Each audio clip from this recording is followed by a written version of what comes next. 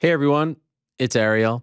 Obviously, we're all very excited to talk about UFC 279 and a very crazy and memorable weekend in mixed martial arts. But before we started today's show, I wanted to dedicate it to the life and memory of Elias Theodorou. You may have heard late last night, news started trickling in, and we have been able to confirm it as well that shockingly and unfortunately, he passed away at the very young age of 34. He was battling stage 4 liver cancer and didn't make this public. No one, obviously outside of his friends and family, loved ones, knew that he was sick. Had recently fought in December and was 3-0 since leaving the UFC a few years ago.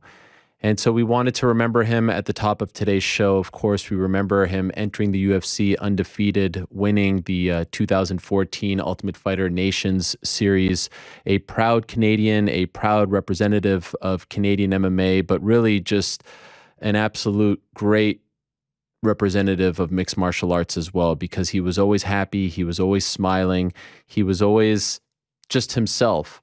And even if you look at his last few tweets, always talking about what should be happening in MMA, advocating for things that should be happening for MMA fighters, the first fighter to get a therapeutic use exemption in Canada to use cannabis in the province of British Columbia, then the first fighter to get a TUE to use cannabis in America as well. He got that in the state of Colorado. It was a shock when he was let go from the UFC a few years ago with an 8-3 record, had a great run in the UFC and vowed that he would go out there on the regional scene and finish fights and win fights, and he did that. Won 3 straight fights. 2 of them came via finish. In fact, the last time I had him on the program was back in 2019, shortly after his release, and he left the Toronto Raptors championship parade early to come on the show. I had no idea that he did that. I mean, it was a once-in-a-lifetime event, and I told him afterwards, hey man, you could have told me we could have done this another time. He said, absolutely not, no problem.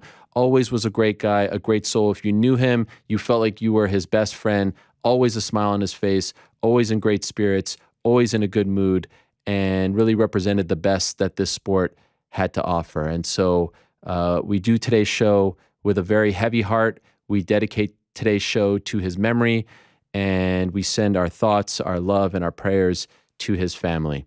Elias Theodorou, just 34 years young. May he rest in peace.